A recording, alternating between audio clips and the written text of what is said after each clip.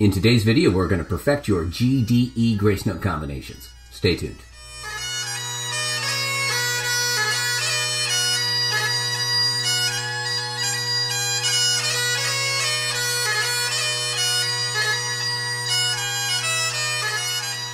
Hello everybody, I'm Matt Willis Bagpiper, and on this channel I make videos to make you a stronger and more confident piper. If you like this kind of content, please think about liking the video, subscribing to the channel, and commenting below with any thoughts you might have.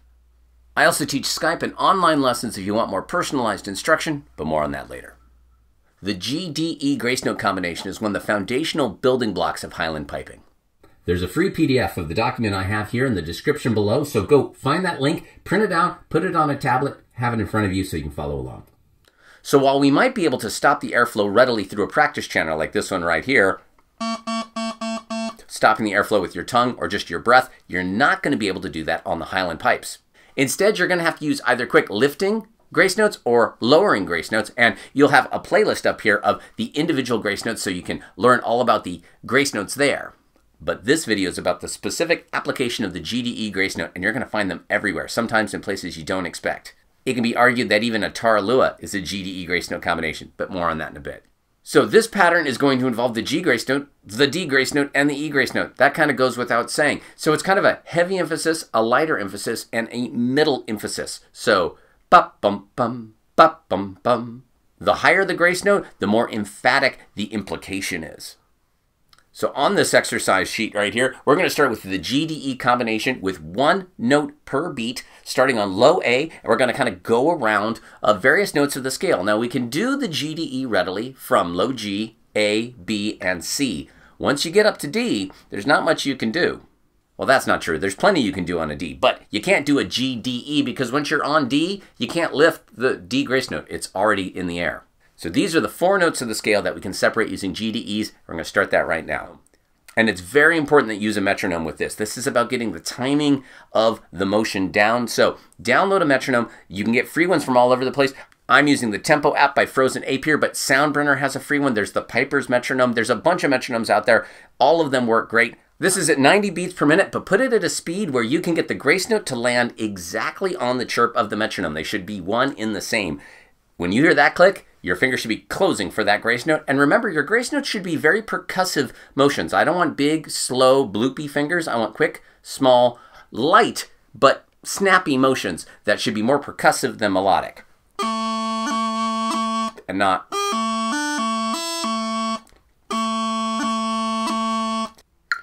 And ready, go.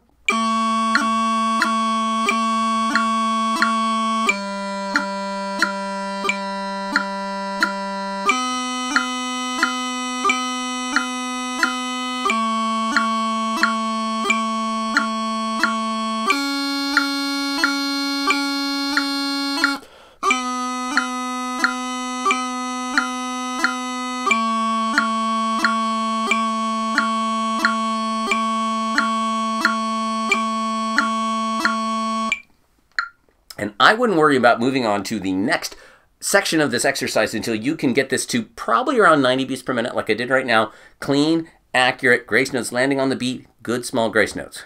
But once you do have that, now we're going to do the same basic exercise, but now we're actually going to slow the metronome down a little bit. But now we're going to be subdividing the beat into three using the G-D-E grace notes. So now the G grace note itself will be landing on the beat with the D and the E happening between beats. And we want a nice, even triplet sound. Ba, ba, ba, ba, ba, ba. 1, 2, 3, 2, 2, 3. G, D, E, G, D, E, G, D, E, G, D, E. Trying to keep them nice and even. All right, let's give this a go.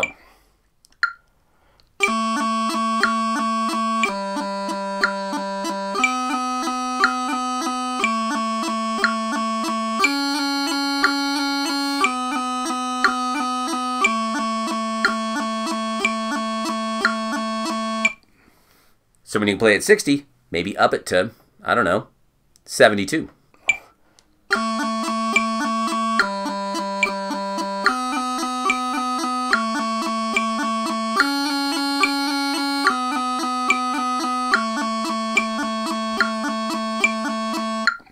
don't go faster than you need. You want to do your best to try to make sure the G grace notes in this exercise when we're in the 6/8 time are landing on the beat. But do know that when we get to actual jigs on the Highland pipes, we're trying to get up to as high as 120 or even higher on these GDE patterns. But we can also use GDEs to change notes. Now this particular combination is very common in Strasberg playing. It's often even called the Strasberg movement, but I've also heard them called trackums. But the idea is that you're going to do a G grace note on a note, a D grace note on the same note, and then an E grace note down to a note below it. I'm going to put the metronome at 90 and try the GDEs for changing notes.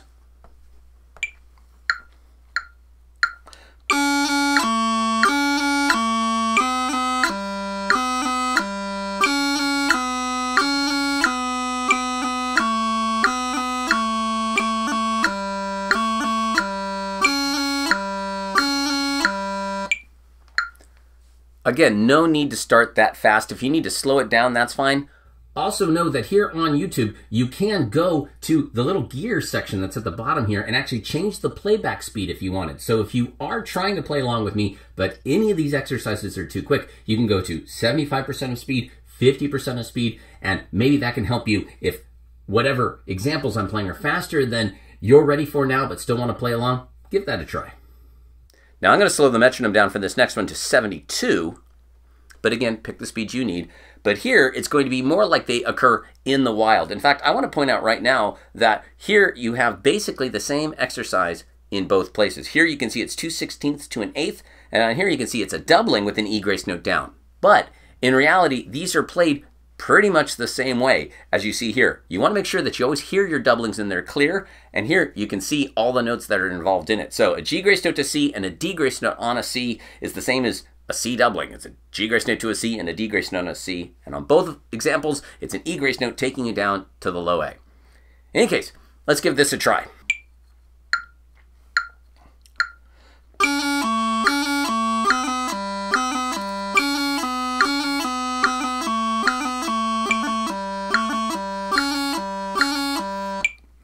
And again, that applies for both this one and that one. I play them in the same way.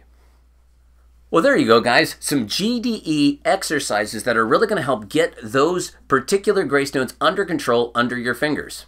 And I mentioned earlier that the taralua is even a GDE in its own way. If you think about its application in a lot of tunes for those that have already moved on to some other things, if you're starting like, say, Scott and the Brave, you have an E, G grace note to a low A, down to a low G, a D grace note on low G, and an E grace note to the A. So you actually have a G, D, E.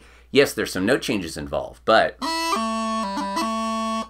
And then after that, there's a G, D in the C doubling, an E grace note down. Then you have a C doubling up to an actual E. So that kind of doesn't really count, but still a G, D, real E.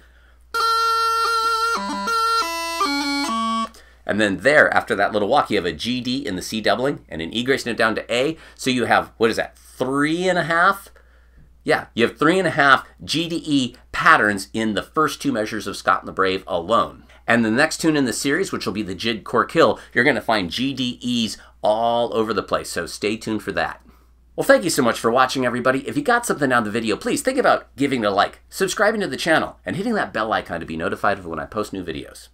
If you wanted to go the extra mile, I also have a Patreon, and a special shout out to Miss Carrie Tresek, my #1 supporter, but you'll see names now scrolling of folks. These are folks that contribute monthly to the channel. They often get early access to videos and other perks, so go head over and check out my Patreon. I also teach Skype and online lessons. Go ahead and head over to www.commandyourbagpipe.com or email me at the address you see down here, and we'll get you going. I'm working with folks from all over the planet, and I hope to work with you soon. I also have a line of Command Your Bagpipe merchandise with things like hats and t-shirts and mugs and all sorts of stuff. So go over there, check it out, and let the world know that you command your bagpipe. Well, again, thank you for watching, everybody. I'm Matt Willis Bagpiper, and until next time, cheers.